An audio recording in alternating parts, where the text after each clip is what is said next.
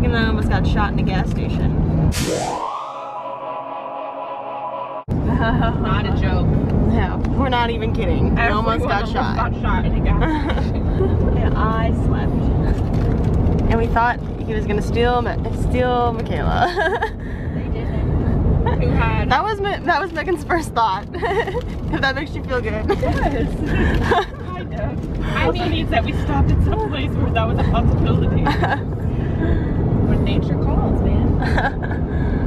Except that girl behind us was so funny. Her friend was like, "What were you gonna do?" She's like, "Well, I have a pencil in my purse. I was gonna shank him with a pencil." Well, she went and took a picture of him. Oh yeah. She's like, "I'm not gonna idly stand by and watch." And I was like, I know, like, because we sat by and watched. I didn't know what was going on, quite honestly, because everything happened so fast when we got in there.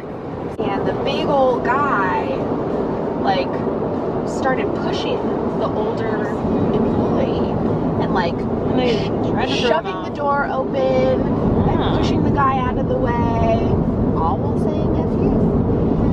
And then people got angry. It was this little old man. A little bit of a riot at the doorway, and I was like, oh man, who has a gun on them right now? Because that's what's coming next. And I was like, we're stuck in this bathroom line. People were saying F you. No, that all happened. It was something about paying. It was some sort of paying issue or buying something issue.